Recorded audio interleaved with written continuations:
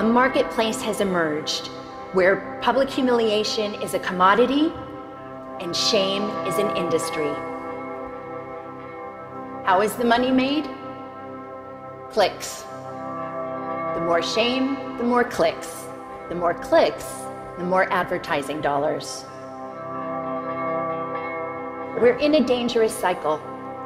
The more we click on this kind of gossip, the more numb we get to the human lives behind it. And the more numb we get, the more we click. All the while, someone is making money off of the back of someone else's suffering. With every click, we make a choice.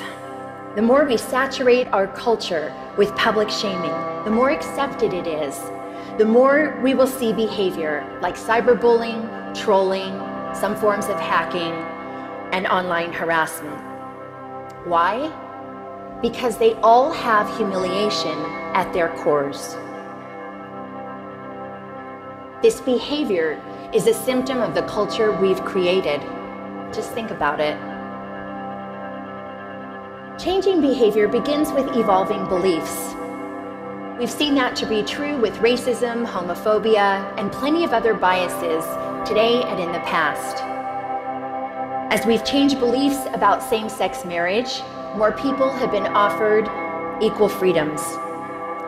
When we began valuing sustainability, more people began to recycle. So as far as our culture of humiliation goes, what we need is a cultural revolution. Public shaming as a blood sport has to stop. And it's time for an intervention on the internet and in our culture. The shift begins with something simple, but it's not easy.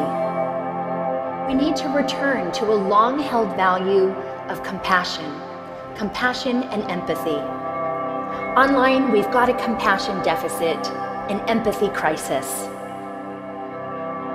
Researcher Brené Brown said, and I quote, "Shame can't survive empathy. Shame cannot survive empathy."